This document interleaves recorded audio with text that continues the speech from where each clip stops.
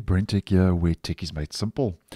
So Google is busy rolling out the early stable update of our next stable release, version 125, which for most, including myself, we wouldn't have received the update yet because Google only rolls out the early stable update to a limited subset of users, as you may well know, just to test it before it rolls out to the general public a week later. So they pushed out the early stable yesterday in my region on the 8th, so I would suggest next week, Tuesday or Wednesday, we will get our upgrade to version 125.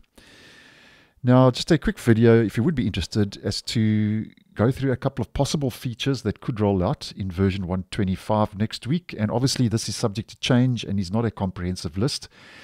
And first of all, we will get the weekly security updates that will roll out with that version upgrade. So it's too early to say what those will be.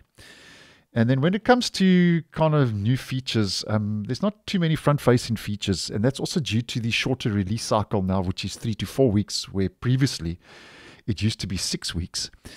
And the first is regarding the side panel, which could get animation where it could slide out instead of currently how it kind of jerks into focus. And currently it's a little bit glitchy and doesn't really feel native to the browser.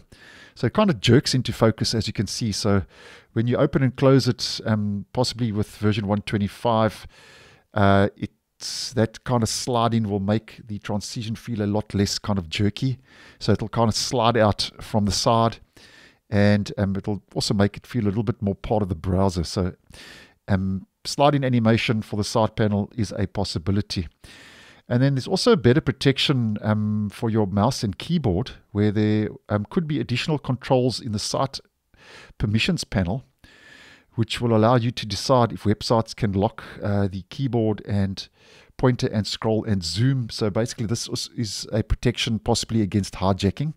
So for this, we're going to head over to Chrome Canary 126, which is an early preview version. And if we head to our privacy and security, and we scroll down to site settings, and here we're looking for additional permissions. There is one of them available in my Chrome Canary, scrolling and zooming. So yeah, you'll be able to basically decide if websites can lock the keyboard or pointer and scroll and zoom. So you'll be able to do that from quite this is quite an under the hood treatment. So you'll have to look quite a bit deep in the settings to be able to access that. And then the last one to mention for this video, and I'm just going to mention this, is that version 125 could get more secure on Windows.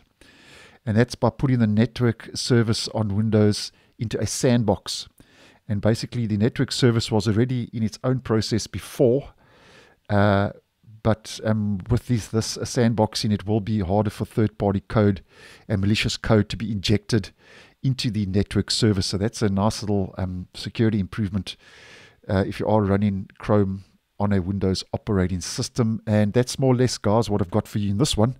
And that's some of the highlights that are currently taking place in the beta channel in version 125. So as mentioned, not a comprehensive list, but those are some possible little tweaks and adjustments we could see roll out with the official release next week. So thanks for watching, and I'll see you in the next one.